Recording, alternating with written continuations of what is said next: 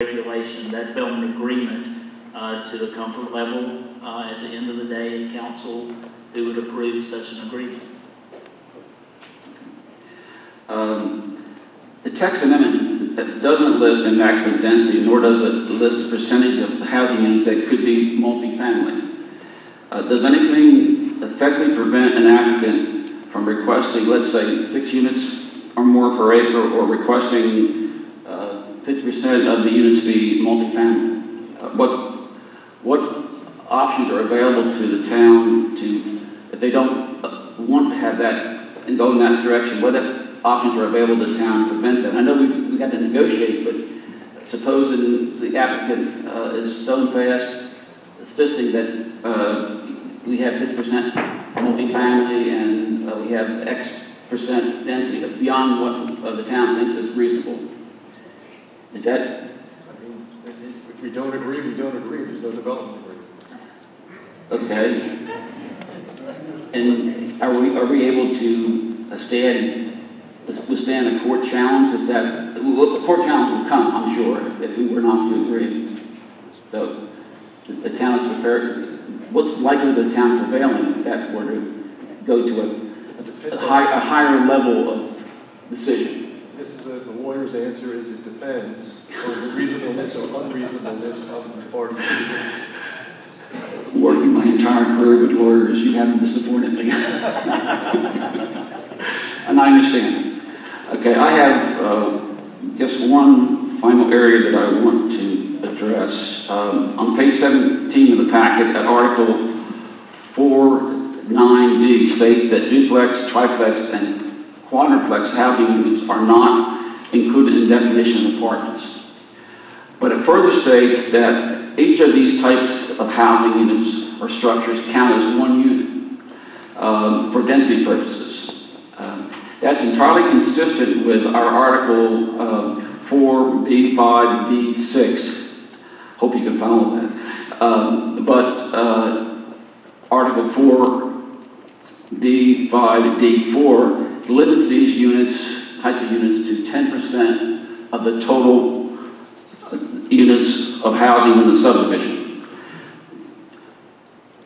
Is it inappropriate for us to ask that this text amendment be modified to put an upper bounds on the number of those units that can be counted as single units, single housing units?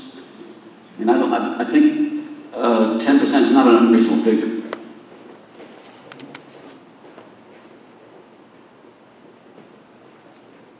It's reasonable to ask. All right. Any further questions or comments from the board? Yes, I have a question about the vesting issue. I believe that's page 19, the bottom of page 19, number 6. If I could get Scott or Brad to speak to this, or even the town attorney, about vesting rights for future development under the OSMV zoning. Is it standard for? It's standard. Is it standard for something like this to last for 7 years? That's in the general statute. Okay, that's what I went on to read. I just want to make sure. And there's bound to be some sort of a tangible benefit from the way I'm reading it. It looks like that the developer is going to be able to usurp that vesting from the town and benefit, skew things in his way a little bit. Because of the way this is worded, talking about the rights. I realize the rights, it says the vesting rights are necessary to protect the design integrity of the approved development from future regulations adopted for general application throughout the town. So it sounds like if we give this part of the text amendment to the developer, he's going to be exempt from any future regulations that the town might impose. But I guess what I'm driving at, if he is true to his word and he develops his properties like he intends to and says he intends to, I don't see why this would be necessary. Okay. In every rezoning that we do, once the rezoning is issued, and approved by the town, the person requesting that rezoning is vested in certain rights. And those rights don't change when you change your ordinance another way. They're guaranteed, and they're guaranteed for life, I guess, right? Until they change. This language in that paragraph, Mr. Collier, is lifted From the verbatim statute. from the statute. Okay. And whether we like it or not, That's the way it the is. legislature has spoken on the issue of vested rights for phased developments. I was just concerned about the part that it said that the development, which we could say the developer would be protected from. So I know about grandfather, sounds like a grandfather clause type thing. Am I correct? Yeah. Okay, that's all I need. Thank you. I mean, it's actually no different than a developer entering into a contract under this type of text amendment. He's bound by that agreement with the town unless the town agrees to change it. Sure. So, being no further questions, is there a motion to do something?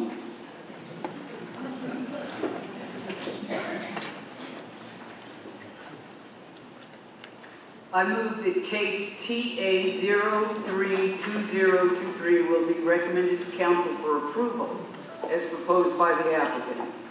The request is consistent with the town's adopted comprehensive plan because of appropriate housing and residential development, and is reasonable and in the public interest because it will be in harmony with the area in which it is to be located and with the general plans for the land use and development of the town of Summerfield and its environs. Ms. Reedy, would you consider a friendly amendment? Depends on what it is. Thank you. Let me say it first.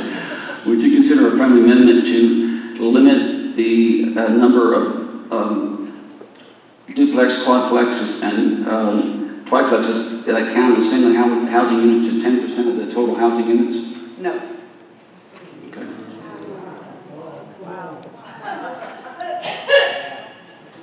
I actually think that that comes up in the rezoning process and should not be a part of the text amendment. A problem having in the rezoning process that doesn't necessarily have any teeth. The rezoning process. How long have you been on this board? Too long. The rezoning process is the teeth. Yeah, can our attorney The speak? rezoning process is the teeth if it's based on an ordinance. In this case, it's not based on an ordinance. We're going to have, I have 2 points to make. One is before we have discussion, there ought to be a second to the motion. Well, I want to make a friendly amendment for it, which is the proper way to do And the it. movement has declined your friendly amendment. I'll second it. That's what we need. And the second point I want to make is these details will be part of a development agreement. And I know that sounds and maybe unpopular among some people, but the way the process works is we adopt the text amendment, and what the text amendment then requires is for somebody, whether it be David Couch or somebody else, to apply to rezone the property to the district and to develop and negotiate a development agreement, which will have more of the details about percentages of housing and the like.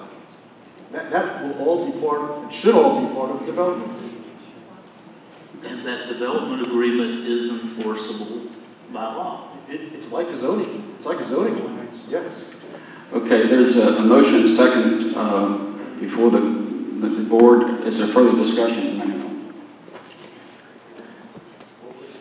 sorry, Dan, what did you say? I said there's a motion before the board. It's been seconded. Are there further comments or questions from members of this board? I do have a comment. It has not been discussed tonight, but I'm sure all of us here are fully aware, everybody in this building is aware. I have great concerns about water and sewer coming to Summerfield. We do not have the infrastructure for it, and I've heard a civil engineer stand up here and talk. I've heard other soil evaluation people talk. Where is that money going to come from?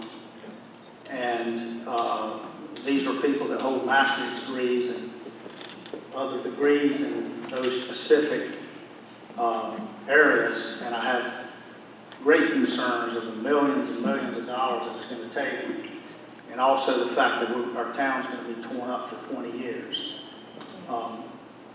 And I've had a lot of calls and emails and concerns from citizens about that issue. So I don't know if this could be discussed tonight, but offer another discussion. But there's been no talk about that whatsoever. And I'm simply voicing some of the concerns that some of the citizens have contacted me on. Thank you, Mr. Carter.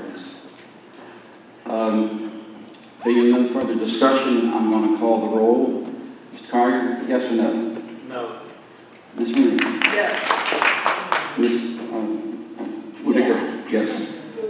Yes. Yes. And I vote yes as well. I've said on 2 previous occasions that I favor the text amendment, but that there were certain things I didn't like about it. There are still certain things I don't like about it. But the bottom line is, when you have